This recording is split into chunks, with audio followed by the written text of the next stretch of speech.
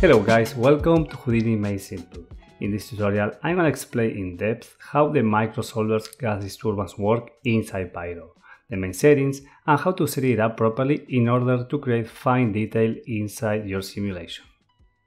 So here we have a really basic setup in Pyro. It's just a sphere emitting some density and temperature, so as you can see, the smoke is going up, but it's creating this mushroom shape.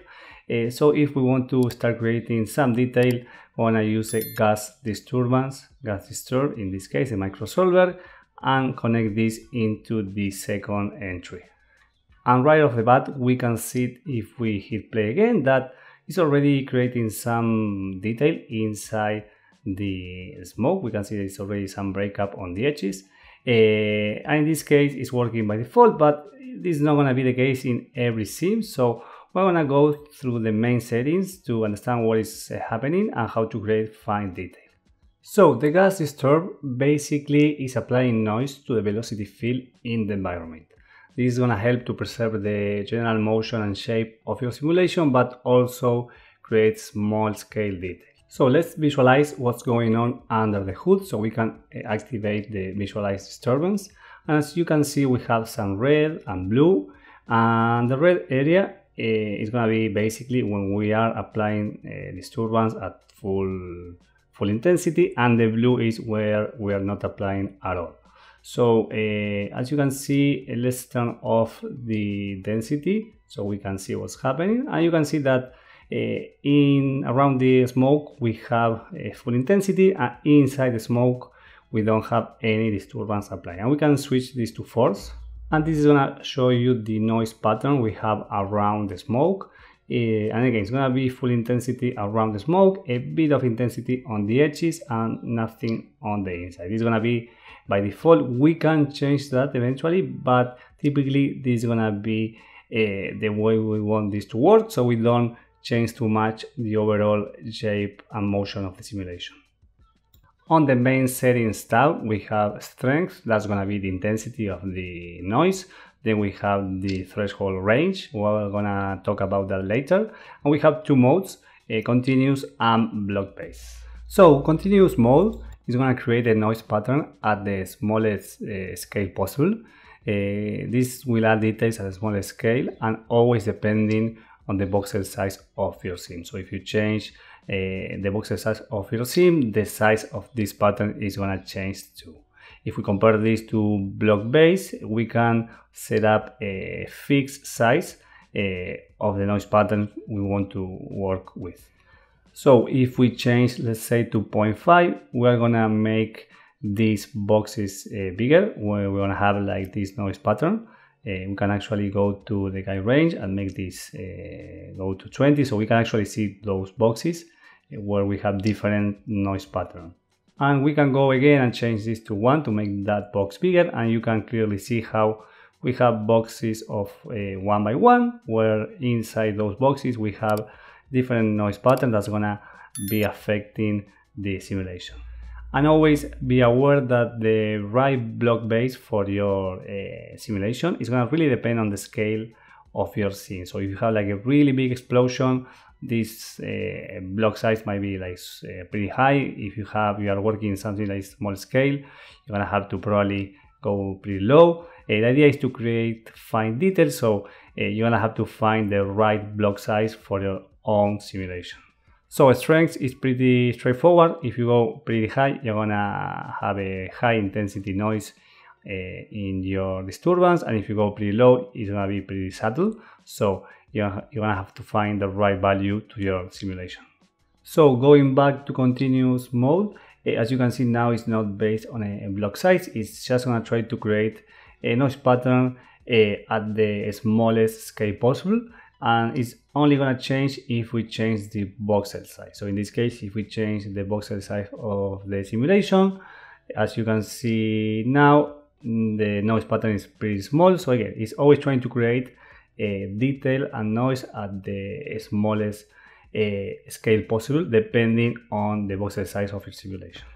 In this mode, strength and reference scale, they're gonna act as multipliers. So basically, reference scale, if you go lower, it's not gonna change the size of the pattern. It's just gonna change the intensity of the noise. So if you go super low, you can see that now it's pretty subtle, the noise, and if you go high again, it's gonna be red again. So basically it's a multiplier of the strength. So it is my preference to usually use the block-based mode. So in this case, I'm gonna go back to that so I can actually control the size of the noise pattern, and then we can control the intensity using the strength.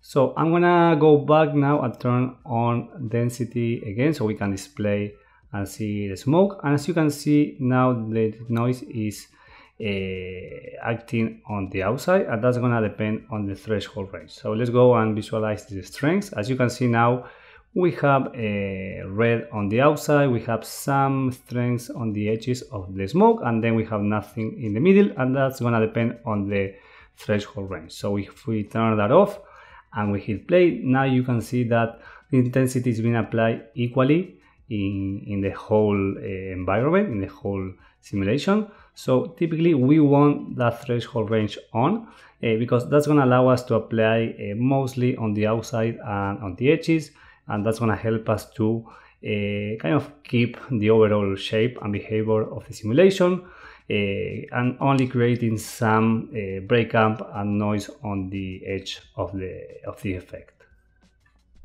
So basically this threshold range is multiplying the strength based on the density. So let's say we have a density, right? And we might have a value from 0.05 to 0 on the other end, and this is going to be mapping and multiplying from 0 to 1. So when you have 0 density, it's going to be multiplying the strength by 1, and where you have 0.05 or less, it's going to be the strength that we are multiplying. And if we have 0.05 or less, it's going to be 0. And in the middle, it's going to be mapping. So if we have some value in the middle, let's say 0.025, this is going to be multiplied by 0.5, the strength value.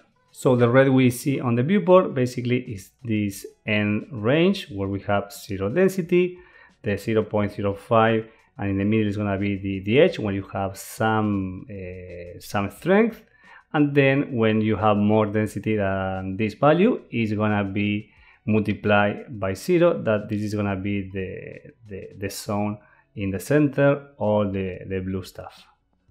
That's why it's important to be careful when we play with this range, because if we put a higher value on the right and the left, this is gonna flip the noise, meaning that now you're gonna start applying noise inside the smoke, which might be something you want depending on what you're looking for, but this is gonna probably change way more the overall shape. And again, usually we're gonna use the gas disturbance to create some noise and break up on the edges. You can play if you want with the first value, maybe a bit higher, to start going inside and start affecting a bit more than the edges, but it's up to you. Just feel free to play with this, but always make sure to monitor the end result so you don't get any weird noise. So now that the main settings and concepts are clear, we can start playing with the strengths to create more intensity and more breakup on the sim. Again, we can also keep playing with the block size until we find something we like. Be careful with the block size, don't go too low if you don't have enough voxels. And again, I'm going to turn off the visualization because this is going to make everything slower.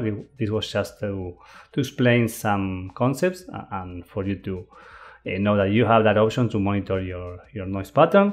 But now we can start playing with the strengths and the block size until we get something we like. So after playing for a little, this is my result. I went a bit lower with the voxel size so I can create more detail. But again, you don't always have to go super low with the voxel size. It's super important to set up properly the disturbance, the turbulence. Again, now we're working with a simple emitter when we have no initial velocities. but you can see how much detail you can create only with one disturbance. Imagine what you can do when you have like an interest emitter, plus you have a few layers of disturbance and turbulence. So it's super important to understand that it's not only about going always lower with the voxel size. It's also important to know how to shape and create details using microsolvers. So I went ahead and I cached 72 frames. It was pretty fast, still in a pretty low res, but as you can see, only with one gas disturbance I'm able to create a lot of detail, nice detail, that if we go to Karma we can see right away that it's looking pretty nice. So again, it's super important to, of course, have a good amount of voxels when you are working in Pyro and have like a high res scene, but it's not gonna help if you don't set up properly the microsolvers to really shape up and create good detail in Pyro. So guys, that's it for today. I hope you enjoyed this tutorial. Thank you for watching. Please don't forget to comment, like and subscribe, and I will see you on the next one.